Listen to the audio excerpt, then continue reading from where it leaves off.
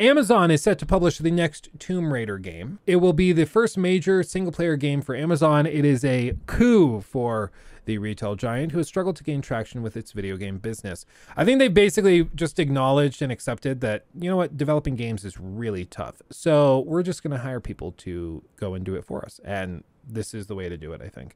We'll see what it's like. I would expect there to be some heavy monetization in it, but we'll see. It's interesting to see them get into this, but Amazon is known for having extremely deep pockets.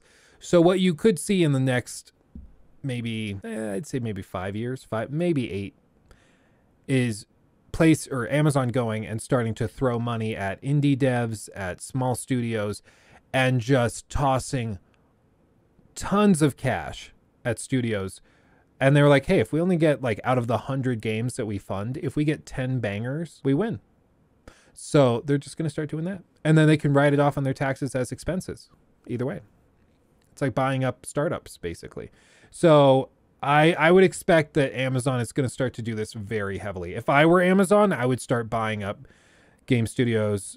I would create a publishing arm. I would do all sorts of stuff. We're going to see a lot. Mark my words. This is my prediction right now. We're going to see a ton of Amazon funded games in the next like 6 months, or not 6, like 6 years. Okay. Mark my words.